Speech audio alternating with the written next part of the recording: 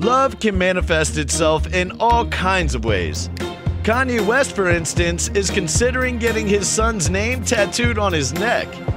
In a fleeting return to Twitter, Kanye told his followers he had been going over designs with a friend for the Saint West tattoo. This is a step down from his previous inky ideas.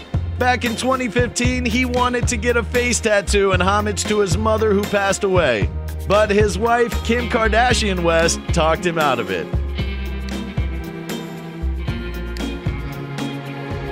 From famous and wealthy to the latest belfie, subscribe and like us to get the best celebrity news in the game.